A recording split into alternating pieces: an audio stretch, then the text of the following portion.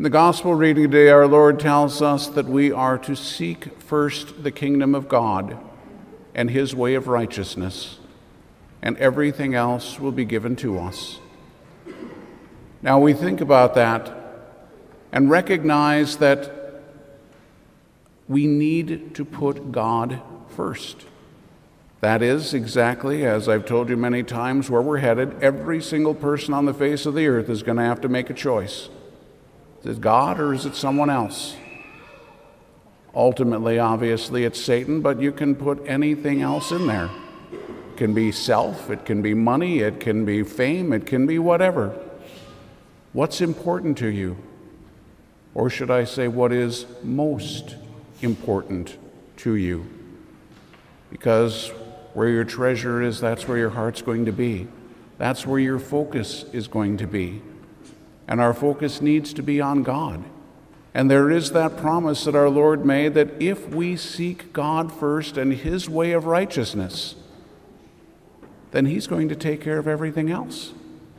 We don't have to worry. You think about what's going on in America right now. Just look at the number of people that are on anti-anxiety medications. We worry about everything in this society. And if we're all worried and upset about this, that, and the other thing, are we really seeking God first? The Lord said, don't be anxious. Don't be worried. And we are. And so again, we have to ask ourselves, where are we putting our focus? But we really need to look at this question very seriously, because our Lord told us we cannot serve two masters. So we look at the enemy and we realize that the people who serve Satan, they serve him wholeheartedly. They don't back down from anything. They are willing to give their entire lives to the service of their master. If Christian people would try half as hard to serve God as the Satanists serve their master, this whole world would have been saved centuries ago. But we just sort of plod along and, hope that maybe everything works out, kind of. But do we really want to serve the Lord? And let's put this into a context. Back in 1849, a very unfortunate man named Albert Pike wrote a letter talking about what was necessary in order for them. He was the head of the Masons, by the way. Anyway, he wrote this thing talking about what was going to be necessary for them to achieve their ultimate goal, which was world domination. And he laid it all out, which of course has been followed quite precisely up to now. And these people have put their whole lives into this, knowing that they would never see it. Think about that. They knew that they would never see it. And yet they were willing to put forth all the effort, anything that it was going to require to be able to get their goal. And their goal is about this world. It was about taking over. They're just about there. They've almost accomplished their goal. And it goes back even further than that. All this really started back 300 years ago. So think about all the people who have dedicated their lives to serving Satan in this way, and never once did they turn back. Never once did they doubt about what it was that they were doing, because they were intent on serving their master. How about you and me? We say that Jesus is master. We don't usually use that term. Instead, we just call him Lord, which is exactly what it means. Jesus Christ is Lord. He's our master, which means he is the one that we're supposed to be obedient to, which means he's the one that we're supposed to serve. You cannot serve two masters, then you have to make a choice of who you're going to serve. And how do we serve the Lord? Do we really seek His will in our own lives as well as everywhere else? In the Our Father, we pray that God's will would be done. We pray that His kingdom will come on earth as it is in heaven. But do we really want that? Again, we look at what's going on, and the devil knows exactly where human weakness lies, so he's willing to offer us everything for the immediate pleasure. That's exactly what our society is given into. Look at the list that St. Paul laid out 2,000 years ago of the works of the flesh. Welcome to America. It's all right there. That's what this is all about. We are so focused on our own pleasures and on the worldliness and on all these different things about the self, which is exactly what the devil is going to offer you. See, this is why his minions are not worried about serving their master, because it's all about selfishness. So they're willing to serve him wholeheartedly because ultimately it's for their own selfish gain. And that's where the difference is, because we are to serve the Lord in charity, in love. And love is the opposite of selfishness. And that's where the rub comes in, because we tend to be very selfish people. The goal of our Christian life is to overcome our selfishness and to learn how to love with our whole heart and soul and strength. But the devil has provided lots and lots of ways for us to give in to whatever selfish desires there happen to be. And so that's again the question we all have to look at. Whom do I serve? We all have to serve someone. Even Bob Dylan, who, you can watch the video, he admits who he serves. He sold his soul to Satan. He tells you that straight out. He doesn't even try. Well, I guess he didn't say it exactly. He goes, well, and he lays it right out. This is what he did. And yet he put out a song that says everyone must serve someone. Everyone must serve someone. Who's it going to be? It's not about who you give lip service to, it's about who you serve. Who do you give your life to? That's the real question all of us have to ask. What is important to me? What are the priorities in my life? And we think about it, and I've pondered this many times over the years. Here we are 2,000 years into the history of the church, and we have about 8,000 canonized saints. And that's pretty impressive, till you stop to think that's 4 a year. Suddenly it's not so impressive. 4 people a year on average have lived such holy lives that we can say this person is a saint. But we're not doing too well. Look at how many people are serving Satan. It's pretty obvious. There are thousands of them. They live horrible lives. And if hell had a wall of honor, which would be a dishonor, it would be filled with names of all the people who've lived their lives for him. Remember the question that our Lord asked. What does it profit a man if he gains the whole world and loses his soul in the process? And so even if we wanted to look at it selfishly, which doesn't work, it's simply a question of, do we want to go to heaven or do we want to go to hell? Which are we going to be striving for? Which do we really want? Now, if we want to say, I want to go to heaven, and I hope that's what we would all say, what are we doing to get there?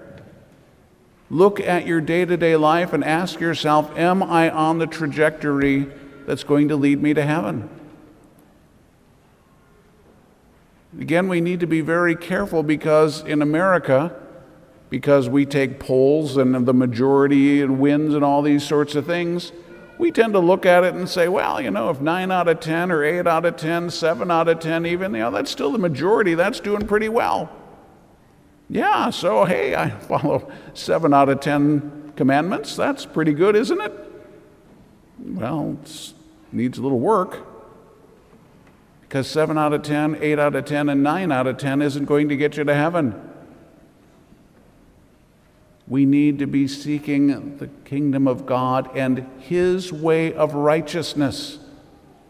To live according to the way of God, not according to the way of the world. That's the hard part because we want to fit in. But Christians never have. That was part of the reason they were persecuted. They were different. They didn't fit in with the Roman culture. They shunned it. They rejected it. We talked about this a couple of months ago. Maybe in God's providence, He is allowing the disaster that we've got going out in the world so that we actually have an opportunity in our day to say, I'm rejecting it, and I'm choosing Jesus Christ, and I'm going to live my life for the righteousness of God. Because look at how bad it is out there. That's what the early Christians did. That's what people throughout history have done. They've had to shun the ways of the world. And now we keep trying to make peace with the ways of the world. We keep trying to fit in with the world.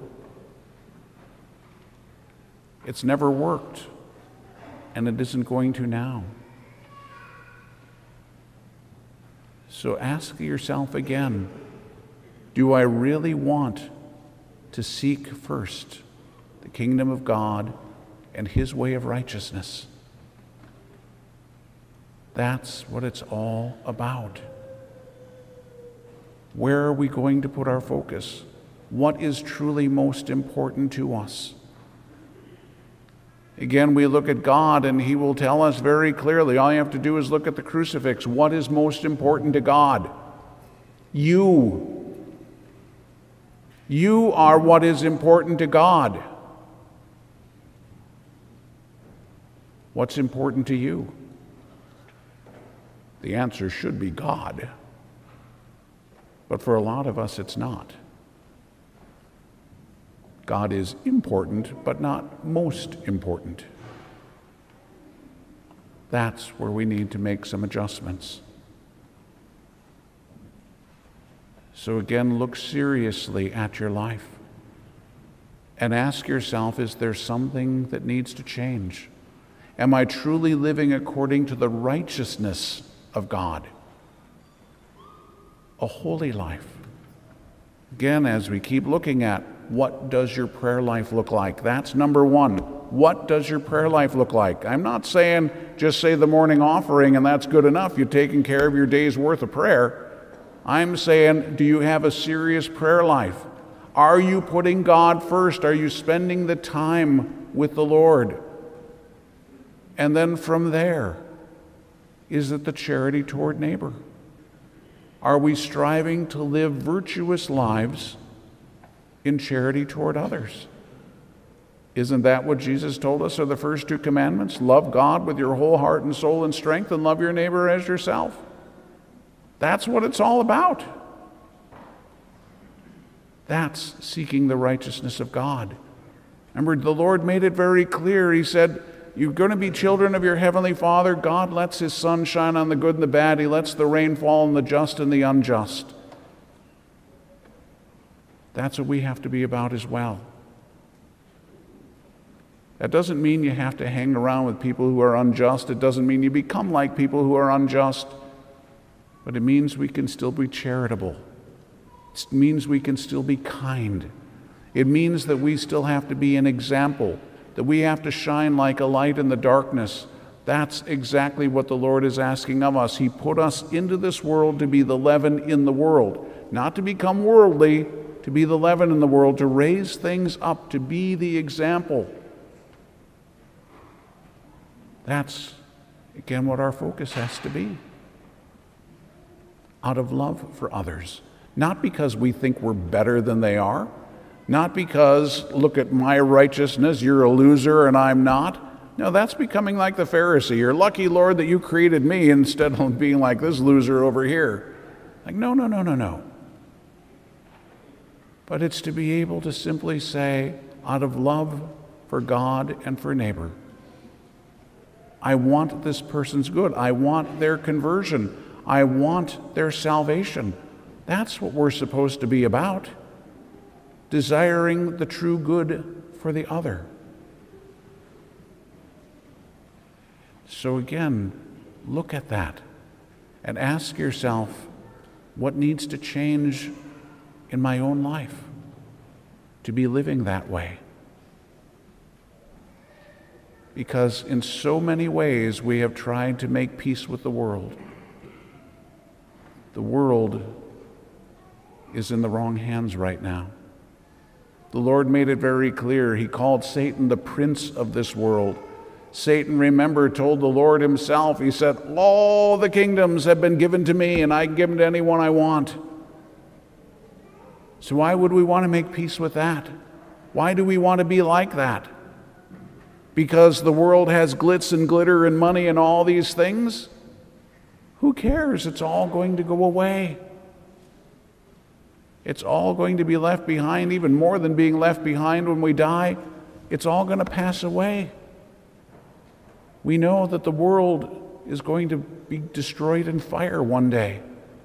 So what good is it all? What is important is your soul, because your soul is worth an infinite amount. Gold is worth a little bit. Your soul is infinite in its value. Don't sell your soul for something that's going to be gone. Or go back into the Old Testament, you'll see that's exactly what happened. Oh, well, for a bowl of porridge, I'll sell my birthright. What an idiot. Your birthright is heaven. Don't sell your birthright for some silver, gold, or some glitter, or some goofy stuff that's all going to go away. What good is it? Put the focus where it belongs. If what is the most valuable thing in this world is your soul, then that means it's the spiritual things that are the most important. And that's exactly what Jesus taught us. You can't serve two masters. And so if we're going to serve the Lord, He made clear what that has to look like. It is charity, love of God and love of neighbor. That means selflessness. And it means striving to live a truly holy life. Not to look holy, not to look good. Nobody's going to get to heaven based on that.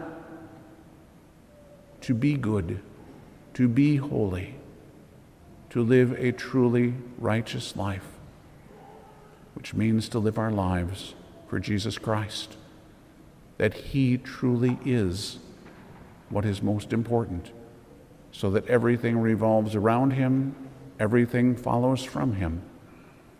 And if we truly love the Lord, then we will be able to love others.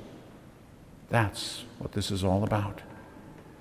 So everyone has to make that choice. Whom will we serve? We all have to serve someone. And it's not just ourselves. So make a choice. The Lord made clear He chose to serve us. But because in God's way service is an act of charity, He's not going to force it on us. We don't have to serve Him. We have to choose to do it. And that's the great gift of having a free will. It's also the danger of having a free will. We can choose the wrong thing and lose our soul. So the Lord made absolutely clear what this is all about. And now the choice is ours. You cannot serve God and mammon. Unfortunately, we look at what's going on in the church, and most priests and bishops have chosen mammon. Really pretty pathetic. It's time that we reject the mammon and that we choose to serve God.